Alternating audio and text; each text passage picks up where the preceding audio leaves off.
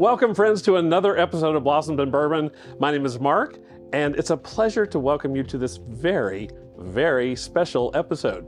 I'm the owner here at Creative Occasions. We're in my workroom, and what makes this so special is that tonight we have a peanut gallery. Thank you. Michael Cranwell, a friend, volunteered his bottle of Elmer T for tasting tonight. So we're going to be getting to that pretty quickly here as soon as we finish up with this flower thing. The flower thing tonight is about how the vase determines the features of the arrangement. So you've heard me say before that I've often tell my designers, let the container speak to you. And I've also told you that sometimes the designers will put the container on the table and they'll say, I don't hear a thing. Well, you know, that may be more intuitive than anything, but there are ways that the container can kind of indicate to you what the arrangement should look like. So we're going to put one together just based on this arrangement and this container alone, and then I've got another sample that I want to show you. Starting out with this, it's not an unusual shape container at all. Frosted white I like because you don't have to worry about stems showing. I took one of the Holly Chapel pillows, and I'm only using half of it. Instead of using the whole thing, used half on top, cut the tabs off so they wouldn't get in the way.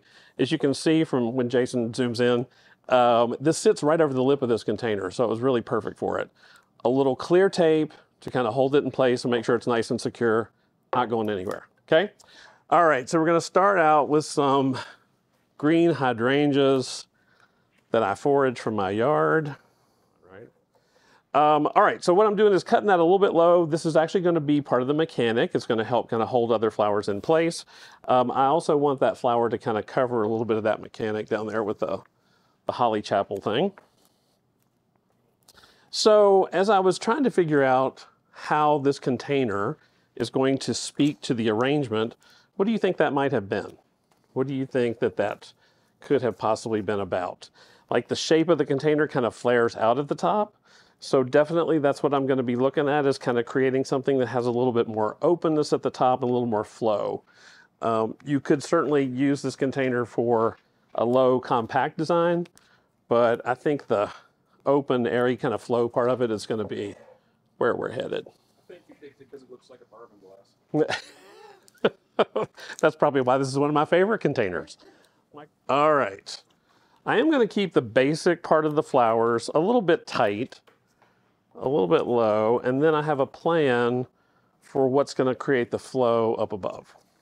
Let's do a little bit of this Dusty Miller. So far we've got white stock, these Playa Blanca roses in there, the Limelight hydrangeas that I swiped from my yard this morning.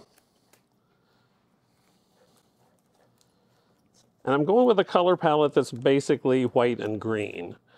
And partly that is being determined by the fact that this is a white container, because I want to kind of carry that through. All right.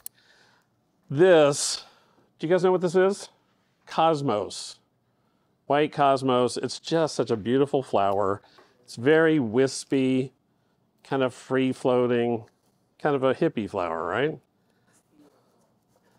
And that is what I want to be the thing that just develops the space about the arrangement, develops the air about it, makes it feel just like it's going to float off. That's a great question. Dean asked if there's a plan when I start the arrangement or if it develops as I go along. And sometimes both. Sometimes, especially for like a wedding or a special event, there's definitely a plan.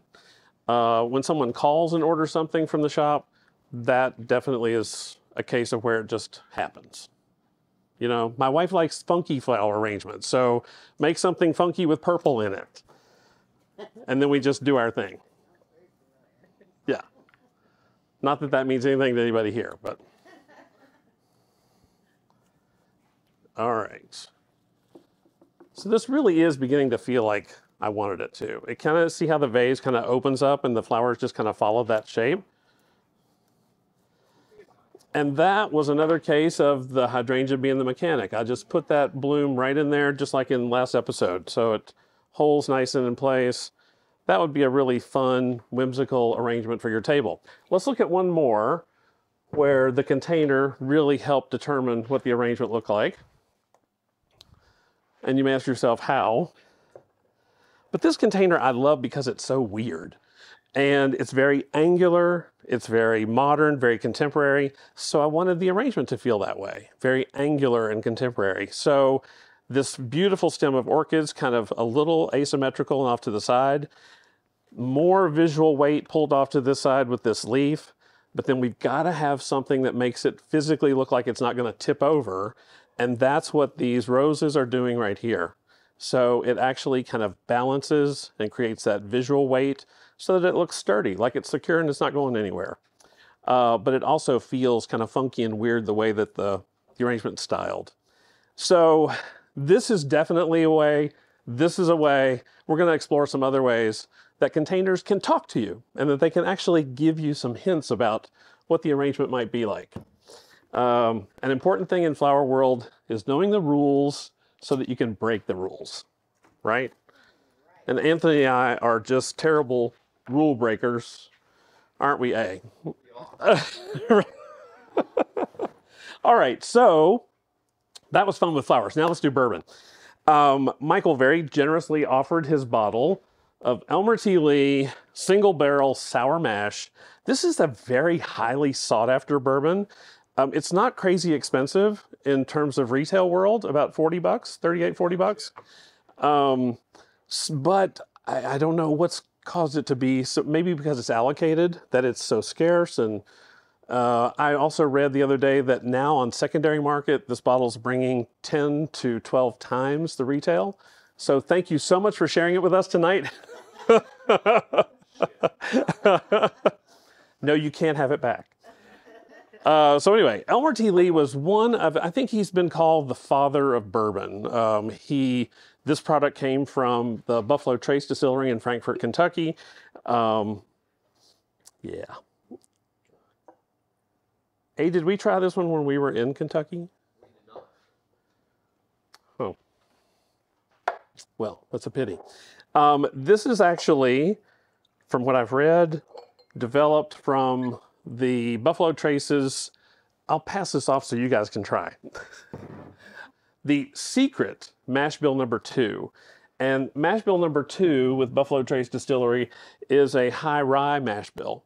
So this is going to have a little bit of the spice we would expect from a high rye content. So anyway, nice color. It's got a pretty sort of amber color. One of the notes I read about this said there's a little citrus on the nose, and there definitely is. Little caramel, vanilla, that seems to be pretty characteristic of bourbons.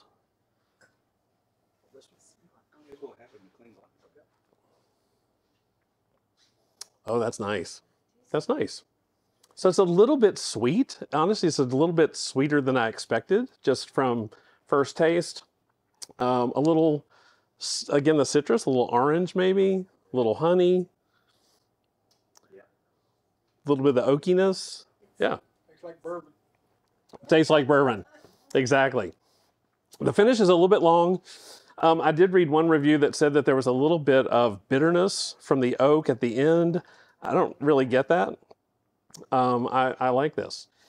I did also read another review that said they weren't quite sure what all the hubbub was about with this one because it is very scarce and difficult to find. I don't know. I can kind of see that. I think people would really enjoy this and like it. So. I mean, I don't drink bourbon, and that was pretty good. Yeah. Well, there you have it. That's a great recommendation. All right, so that really about wraps up this episode, you guys. I can't tell you how much I appreciate you joining us for this very special episode with my peanut gallery here. Michael, thanks again for the Elmer. Appreciate that so much. So until next time, cheers to you and to flowers every day. Thanks, guys.